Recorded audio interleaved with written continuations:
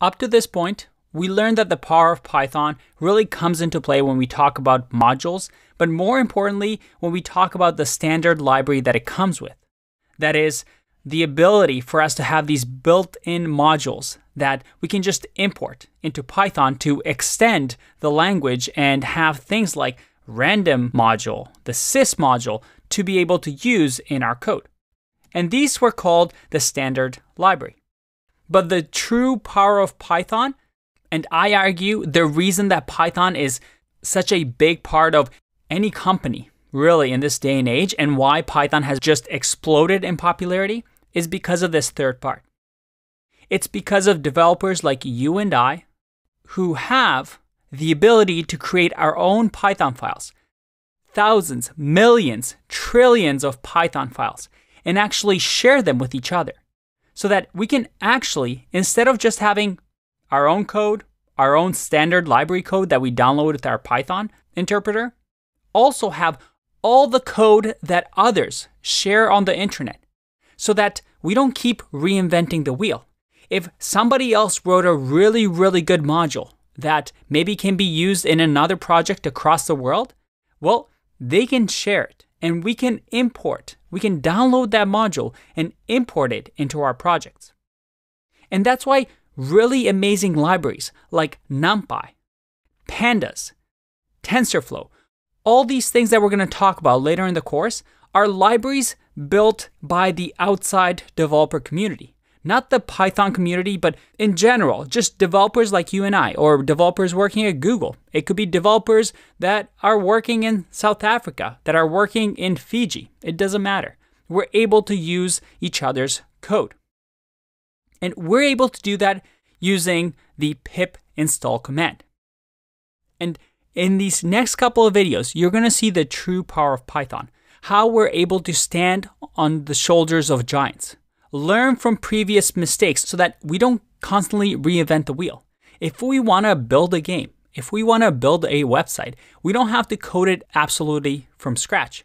We can use bits and pieces, modules and libraries from all these different parts to combine it so that we can fast track and build our project even faster.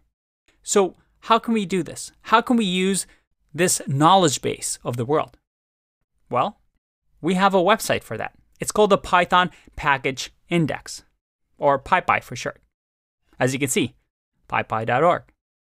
And right now, there are 182,000 projects, 335,000 users on this website that have shared code that you can use. Unlike the Python Module Index, which, had a lot, but that's it. This has a lot more. Let's say I wanted to do email. Well, look at all the packages that I have for sending email with my code. Let's say I wanted to do, image optimization with code. Well, look at that. All these packages for image optimization that I can do. What if, for example, I wanted to, read Excel files or CSV files? Well, there's packages for that as well. And there are a lot of them. Pretty much anything you need, you can probably find on here. Now, a good practice is to first check that something exists in, the built-in module. Maybe the standard Python module, standard library has it already.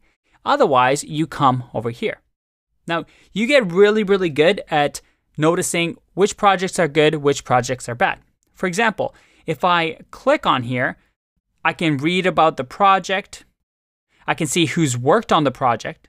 I can see what kind of license it has. I can see what Python programming language version it's compatible with.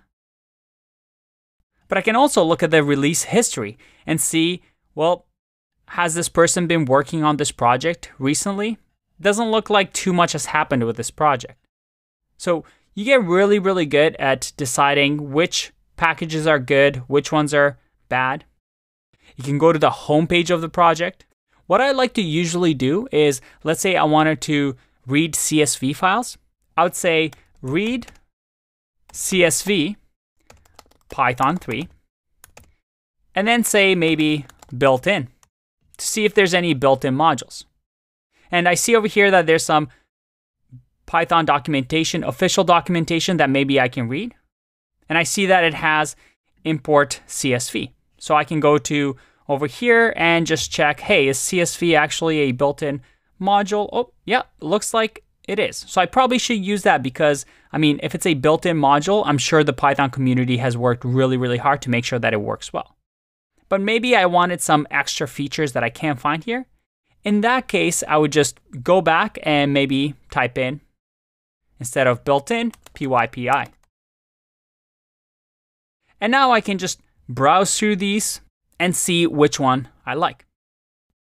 There are so many packages that you can do pretty much anything you want. That's the beauty of Python, this massive community. And it's not just Python. There's communities like JavaScript that use, instead of PyPI, they use NPM. You have Ruby developers that use something like Ruby Gems. This is what programmers do. They share code so that others can use it. And most of these are just completely free to use. You can use them in your code and not have to worry about it, which is really, really nice. And on top of that, you can also create your own packages. If you wrote a really, really nice module that you want to share, you can publish your own packages to the Python package index. But enough talk about this. Let's actually learn how to use this power, how to install something from third-party developers that we can use in our program. And by the way, I'm about to show you a few little packages, but in our final projects, when we build over 10 projects, we're going to be using a lot of these. So we're going to learn a lot more later on in the course. So don't worry, I'm going to cover some really exciting ones like texting, email, reading PDFs, checking out images, and machine learning, Excel, and a ton of things. So bear with me as we start to learn about pip install.